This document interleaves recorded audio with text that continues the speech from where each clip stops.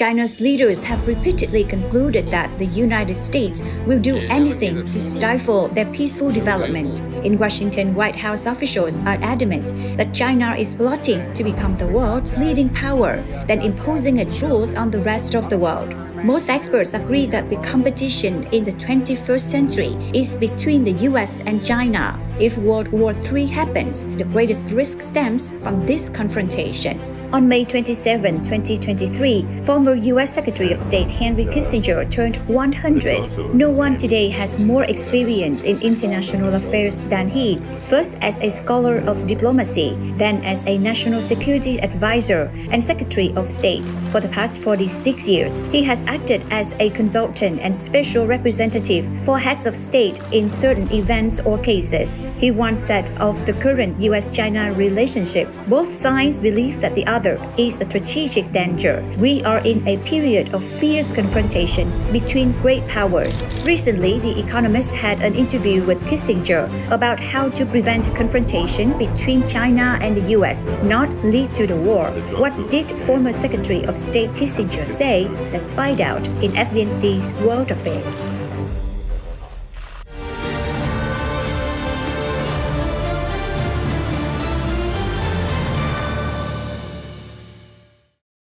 According to The Economist reporters, recently former Secretary of State Henry Kissinger has been stooped and difficult to walk. However, his mind was still very sharp, as reflects on the next two books about artificial intelligence and the nature of alliances. He was more concerned with the future than rummaging through the past. He is concerned about the increasingly fierce competition between China and the US for technological advantage. Even if Russia could fall into China's orbit and the Ukraine war brings global attention, he still believes that Sino-American competition will decide much bigger issues.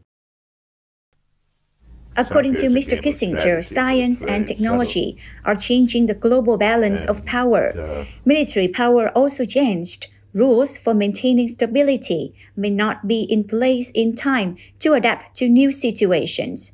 Therefore, force can be used more often.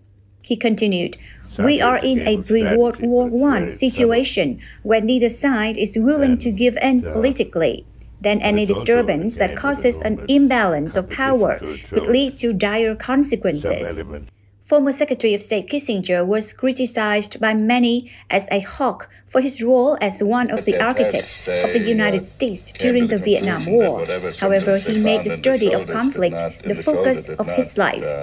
After witnessing what the Nazis did to the Jews and suffering the deaths of 13 relatives in the Holocaust, he believed that the only way to avert conflict was tough diplomacy, ideally diplomatic strategy underpinned by shared values.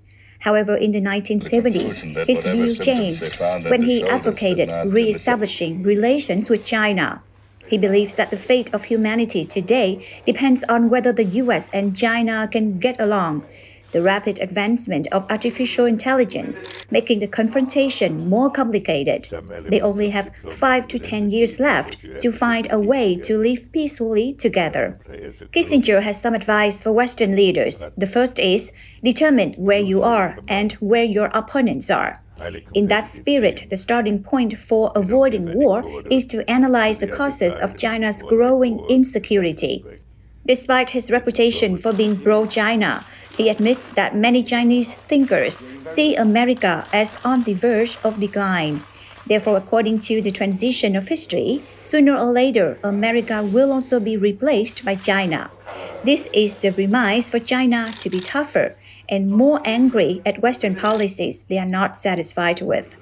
Let's be sure this Chinese thinking is wrong. America and the movement will always develop and be superior to the iron fist administration of the Asian power.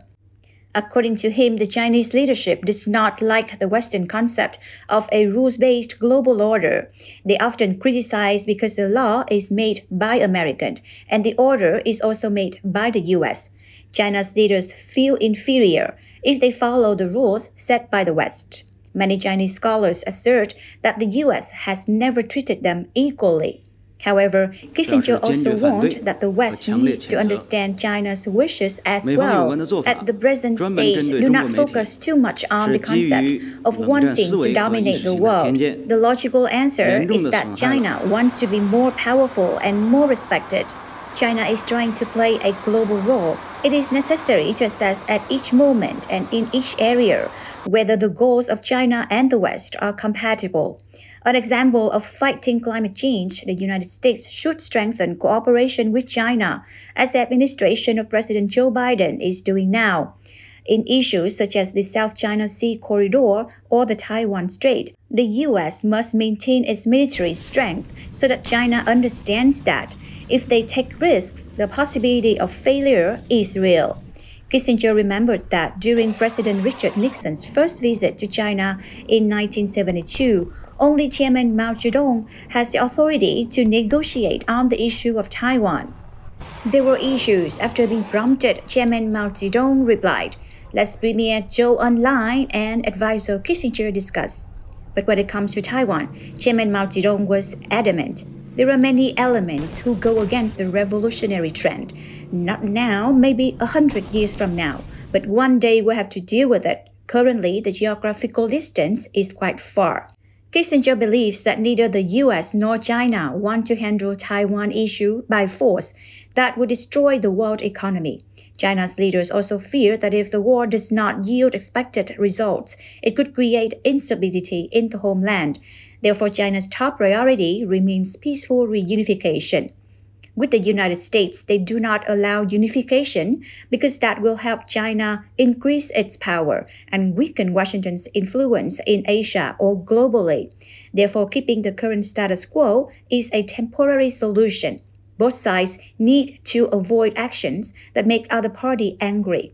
Not a fan of policymakers, Mr. Kissinger suggested that the two countries have a small advisory group that regularly work and reach out to each other.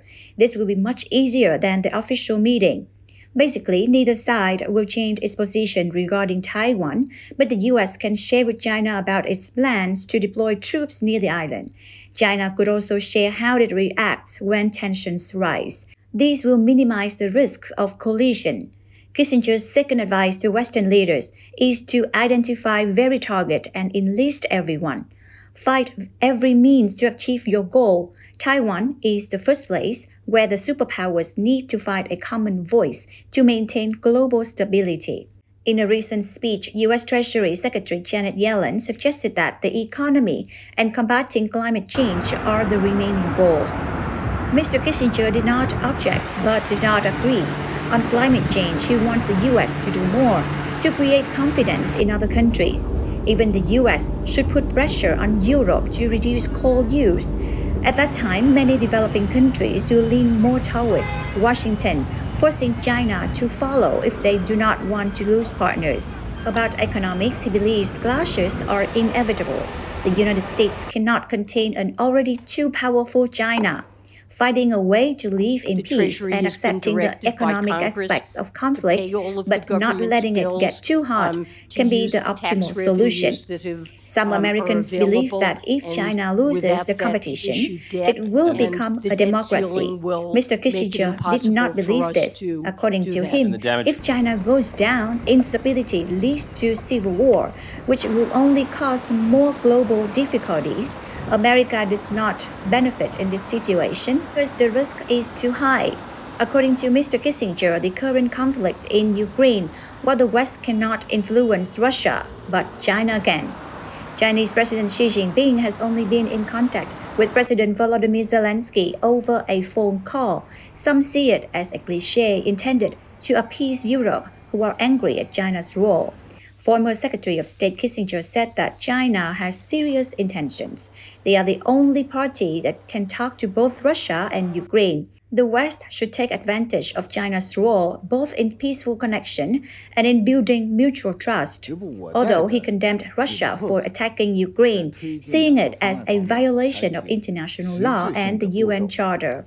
Kissinger also said that the war was not entirely from Russia. NATO wants to admit Ukraine wants to turn Ukraine into a threat to Russia is really a mistake. This move made Russia angry and took action first. China has reason not to condemn Russia, so they can talk and maintain dialogue with Russia. With its role, China can help end the war without setting the stage for a new war to arise. According to him, if there is a ceasefire, there is a high possibility that Russia will retain Sevastopol and the Crimea Peninsula. Other territories Russia should hand over to Ukraine as much as possible. Maybe the Ukrainian people will be dissatisfied with this, but returning the Crimean Peninsula to Russia is the best way to ensure stability in Eastern Europe. Regarding Ukraine, he is skeptical of NATO's desire for peace when supplying weapons. He said, "In my view, what NATO is doing is extremely dangerous. They supply weapons to Ukraine that the Eastern European country becomes a huge ammunition depot. The Russians will never leave a threat on their doorstep." To establish a long peace in Europe, Kissinger suggested the West should take measures. First, it is possible in the long run to admit Ukraine to NATO, both to contain them and to protect them. However, not now. Best when things have calmed down. Second, the West should maintain cooperative relations with Russia to keep the Eastern Front stable. He believes that keeping good relations with Russia is not difficult. Russia has no global ambitions. Russia just wants peace and does not want to be threatened in the post-Soviet space.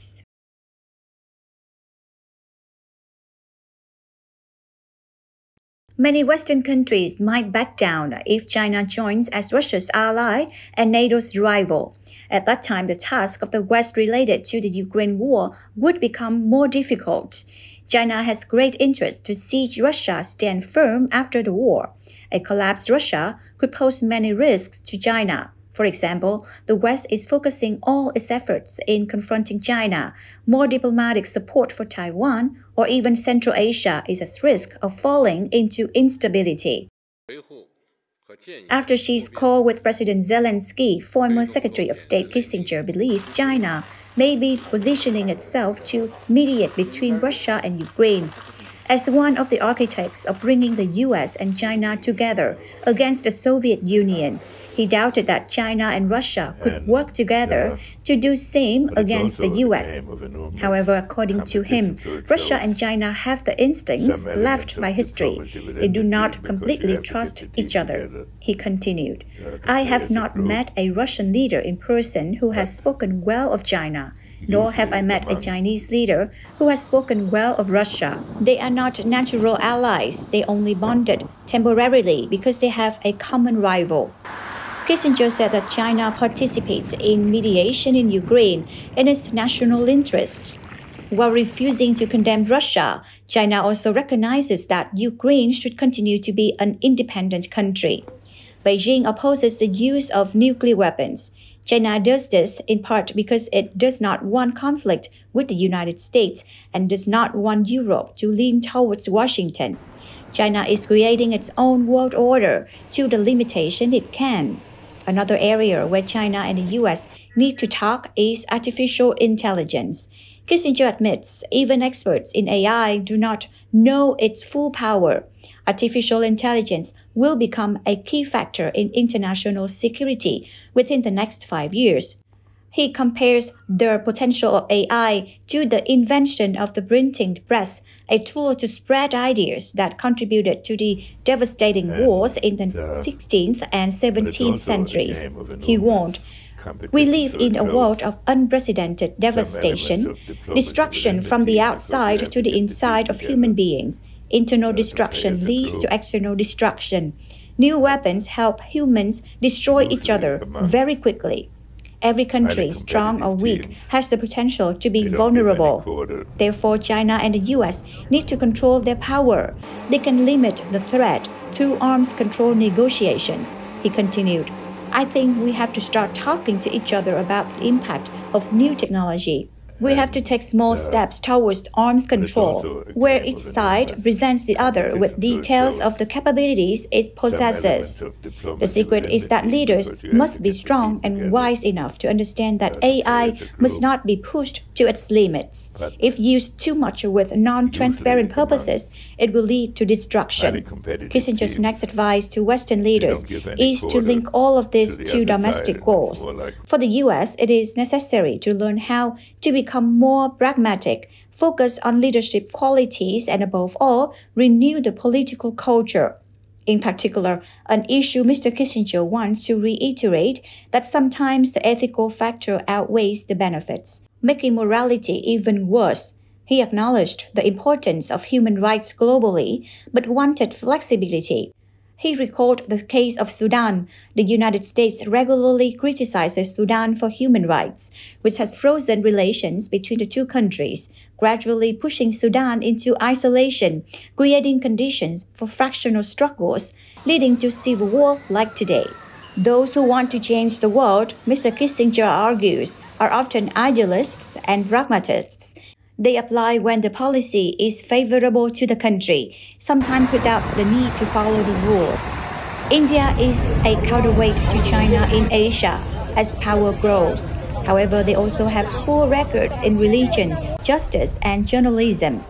Despite the criticism above all, relations between the US and India are still good. Mr. Kissinger highly appreciates the U.S. policy towards India over the years. India is increasingly showing that it has a great contribution to the development and equality globally. Tens of millions of doses of COVID-19 vaccine donated to Africa are concrete examples. After the Sino-Indian border conflict broke out, New Delhi banned a series of Chinese apps, including the social network TikTok. Now they have reduced one concern about China's ability to psychologically manipulate young people through mobile applications. Kissinger admits that the 24-hour news and social media make his diplomatic judgments more difficult. The same is true of other leaders. Therefore, India's decision to ban TikTok is extremely wise. Leaders sometimes reflect a country's political culture. Kissinger, like many other Republicans, is concerned that American education is now focused on the country's dark moments. He continued, "To achieve a strategic vision, you need to have faith in the country. Common sense of American values is disappearing. Let's reduce the role of social networks like TikTok. They are distracting society. Let's focus on core American values."